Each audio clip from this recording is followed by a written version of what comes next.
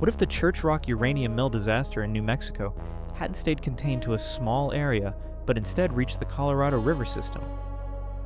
In 1979, a tailings dam actually did burst at Church Rock, releasing radioactive waste into local waterways.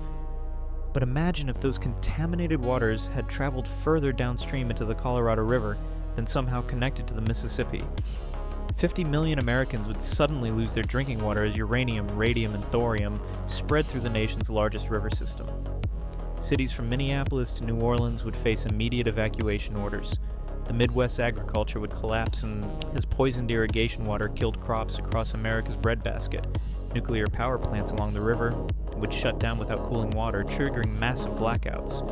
The Mississippi shipping industry would vanish overnight, crippling the economy.